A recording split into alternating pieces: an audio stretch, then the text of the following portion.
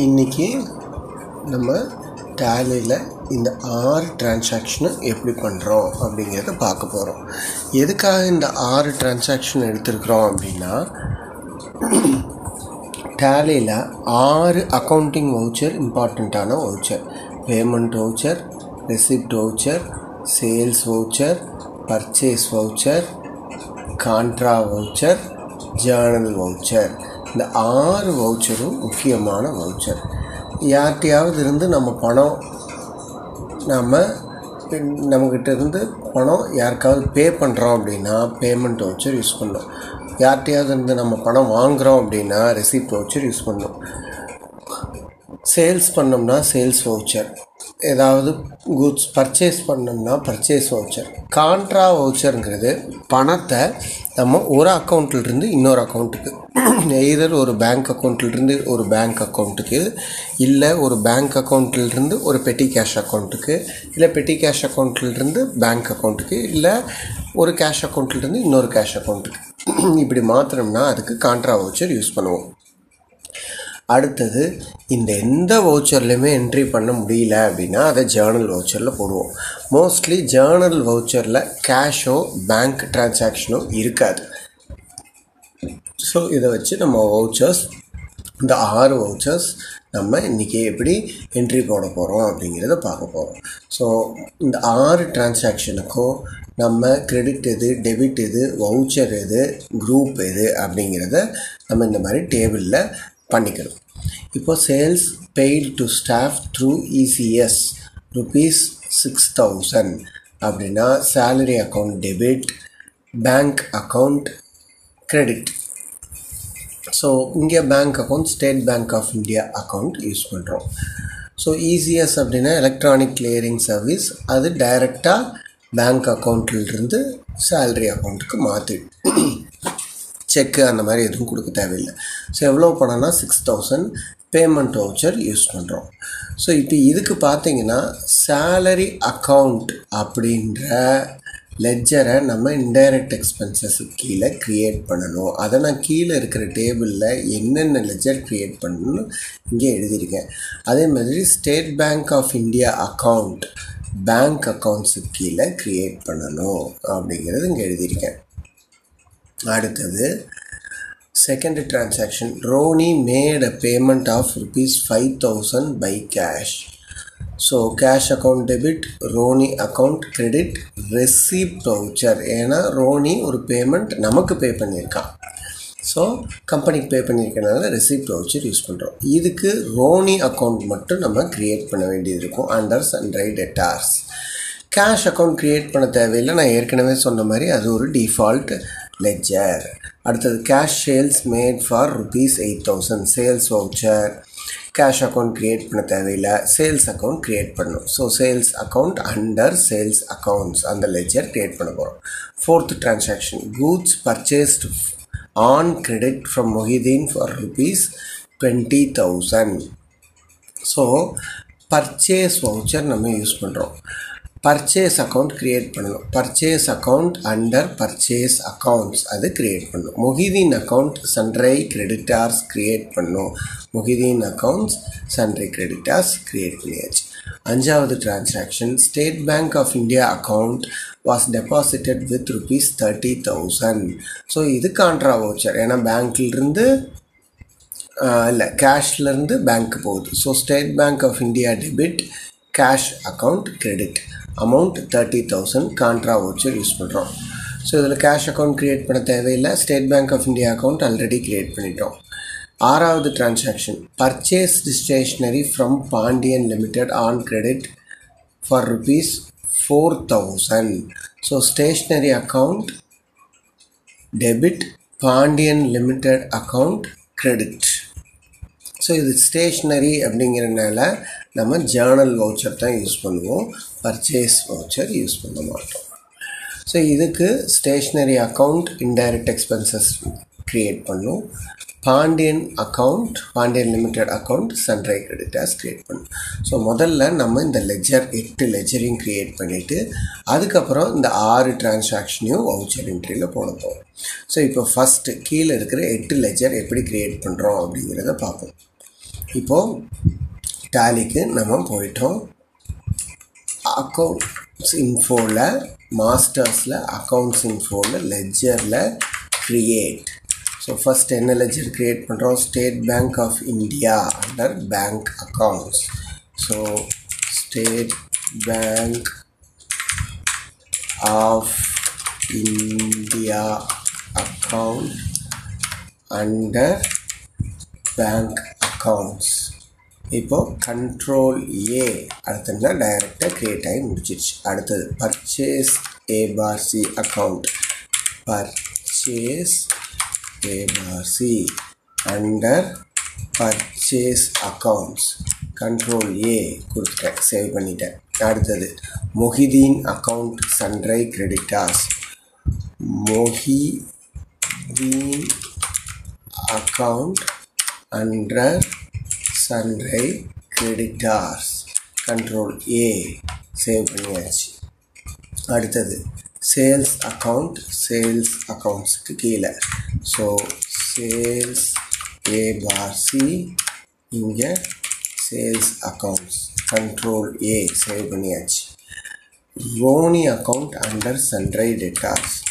Ronnie ஏ/சி under சன்ரை debtors. Control ஏ save பண்ணியாச்சு. அடுத்தது salaries account under indirect expenses.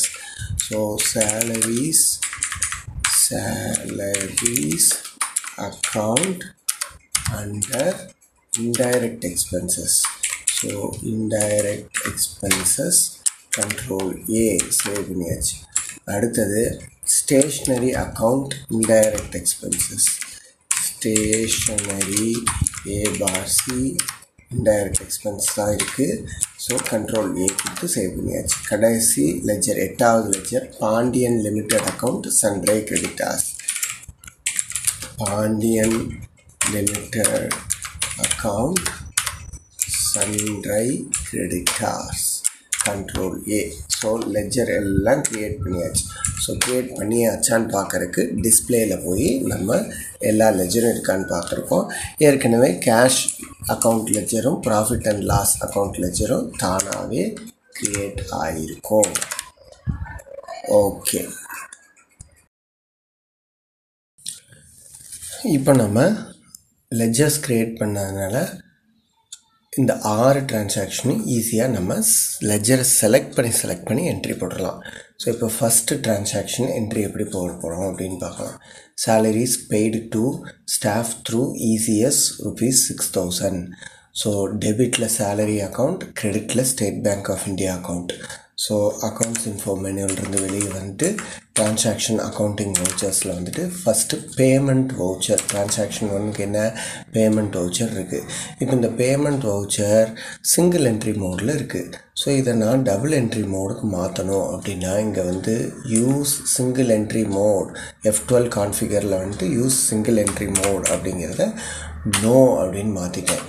Use சிஆர்டிஆர் அதை S அப்படின்னு மாற்றிட்டு கண்ட்ரோல் ஏ கொடுத்துட்டேன். ஸோ இதை நான் F12 கான்ஃபிகரில் பண்ணினேன். இப்போது நான் திருப்பியும் வெளியே போயிட்டு அக்கௌண்டிங் வவுச்சருக்குள்ளே வந்துட்டு பேமெண்ட் வவுச்சர் வந்துட்டா டெபிட்டில் என்ன கொடுக்கணும்? Salary account. So salary account debit. Amount எவ்வளோ? 6,000. ஸோ 6,000 என்ட்ரி பண்ணியாச்சு. அடுத்தது கிரெடிட்டில் என்ன? State bank of India account. State bank of India account 6,000. Control A. So first transaction முடிச்சாச்சு. அடுத்த transaction 2 receipt voucher. So receipt வவுச்சருக்கு F6 key right hand சைடில் green colour vertical பாரில் F6 key receipt voucher வந்தாச்சு. So second transaction receipt வவுச்சரில் cash debit, Ronnie account credit. So கிரெடிட்டில் Ronnie account கொடுத்தாச்சு. Amount எவ்வளோ? 5,000 போடணும். So இப்போ 5,000 entry பண்ணியாச்சு. அடுத்தது debit cash account. So cash account debit 5,000 entry போட்டாச்சு. கண்ட்ரோல் ஏ. Second transaction முடிச்சாச்சு. இப்போ மூணாவது டிரான்சாக்ஷனுக்கு cash sales made for 8,000. Sales voucher. So இங்கே போயிட்டு F8 சேல்ஸ் வவுச்சர். இது பார்த்திங்கன்னா திரும்பவும் சேல்ஸ்க்கும் பர்ச்சேஸ்க்கும் சிங்கிள் என்ட்ரி மோடில் தான் இருக்குது. ஸோ இதை டபுள் என்ட்ரிக்கு மாற்றோம்னா இங்கே பாருங்கள், right hand side green colour vertical பாரில் Control V as voucher அப்படிங்கிறத கிளிக் பண்ணோம்னா டபுள் என்ட்ரி மோடுக்கு மாறிடும். ஸோ இப்போ இதில் sales வவுச்சரில் debit cash, credit sales account. So debit cash account, மித்ததெல்லாம் சப்ஸ்க்ரீன் எல்லாத்தையும் அப்படியே நான் ஒமிட் பண்ணிட்டு போகிறேன். அமௌண்ட் எவ்வளோ? 8,000.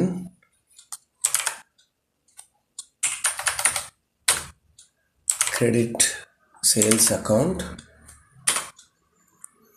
செகண்டரி ஸ்க்ரீன் ஸ்கிப் பண்ணிட்டேன். இப்போது டெபிட் கிரெடிட் ரெண்டும் சேல்ஸ் வவுச்சரில் போட்டாச்சு. சேவ் பண்ணுறேன் கண்ட்ரோல் கொடுத்து. அடுத்தது 4th transaction, goods purchased on credit from Mohideen, purchase voucher. So F9 purchase. So இதுவும் அதே மாதிரி தான், சிங்கிள் என்ட்ரி மோடில் இருந்துச்சுன்னா டபுள் என்ட்ரி மோடுக்கு மாற்றுறதுக்கு இங்கே ஆஸ் வவுச்சர் இதில் Ctrl+V கிளிக் பண்ணும். ஸோ இப்போ இதில் கிரெடிட்டில் என்னது இருக்குது? Mohideen account. டெபிட்டில் purchase account, கிரெடிட்டில் Mohideen account. Secondary screen skip பண்ணிட்டோம். அமௌண்ட் 20,000. டெபிட்டில் purchase account. அதே மாதிரி செகண்டரி ஸ்க்ரீன் ஸ்கிப் பண்ணியாச்சு. ஸோ என்ட்ரி போட்டாச்சு, பர்ச்சேஸ் வவுச்சர் சேவ் பண்ணியாச்சு. அடுத்தது 5th transaction, state bank of India account was deposited with ₹30,000 contra voucher. So இங்கே வந்துட்டு F4 contra voucher. So கிரெடிட்டில் என்னது? Cash account. கிரெடிட்டில் cash account. Amount எவ்வளோ? 30,000. நெகட்டிவ் கேஷ் வார்னிங், ஏன்னா ஏற்கனவே நம்ம பேங்க்கில் ஒரு அமௌண்ட்டு நம்ம டெபாசிட் பண்ணியிருக்கணும். இதை ஸ்கிப் பண்ணிடலாம். டெபிட்டில் என்னது இருக்குது? State bank of India account 30,000 save பண்ணியாச்சு. அடுத்தது என்னது? 6th transaction, Journal voucher. So இந்த எந்த என்ட்ரிலையும் வராது, ஏன்னா இதில் வந்து கேஷும் இல்லை பேங்க்கும் இல்லை. ஸோ இதனால் Journal voucher F7 Journal. So இதுக்கு வந்தாச்சு. இதில் டெபிட் ஸ்டேஷ்னரி அக்கௌண்ட் டெபிட் கொடுத்தாச்சு. எவ்வளோ அமௌண்ட்? 4,000. கிரெடிட்டில் பாண்டியன் லிமிடெட் 4,000. என்ட்ரி எல்லாம் போட்டாச்சு. இப்போ இந்த என்ட்ரி எல்லாம் கரெக்டாக விழுந்திருக்கா? ஸோ எத்தனை டிரான்சாக்ஷன் இருக்கணும்? 6 டிரான்சாக்ஷன் இருக்கணும். அப்படிங்கிறது பார்க்குறதுக்கு டிஸ்பிளே டே புக் இங்கே போனோன்னா இந்த 6 வவுச்சர் என்ட்ரிஸும் டிரான்சாக்ஷன் என்ட்ரிஸும் இங்கே இருக்கும். ஸோ இதை டீட்டெயில்டு வியூவாக எப்படி பார்க்கணுன்னாலும் நம்ம டீட்டெயில்டு வியூவில் பார்த்துக்கலாம். ஸோ இங்கே Alt F1 கொடுத்தோம்னா டீட்டெயில்டு வியூ கிரெடிட் டெபிட்டோட கிளியராக வந்துடும். Okay, thank you.